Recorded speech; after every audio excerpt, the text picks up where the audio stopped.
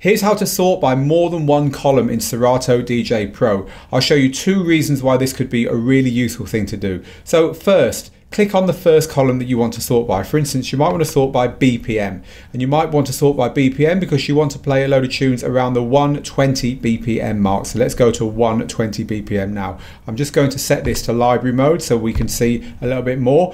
So here's all my 120 BPM tracks. The problem is that now they're sorted by 120 BPM, they're not sorted by anything else. For instance, if I wanted to now DJ at 120 BPM with tracks in a compatible or a similar key, I'd need to sort by this column too without losing the sorting that I've done here. Now this is really simple to do. You hold down Command on a Mac or Control on a PC and you click on that column as well.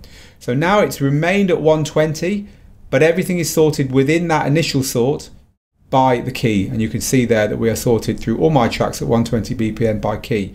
What if I wanted to sort by genre first? So I've now got all my house tracks, and then within that genre I wanted to sort by BPM. Well, again, it's the same thing. You just hold down the Command on a Mac or the Control on a PC and you click on the BPM column. Now all my house music is sorted through the BPM, so I can play a house set by moving smoothly through the BPM variations in that collection. And that's it. If you want to undo something you've just done, for instance, I wanted to undo that sort there, holding down Shift and Command on a Mac or Control on a PC and clicking it again will put it back to how it was before. And that's how easy it is to sort by more than one column in Serato DJ Pro.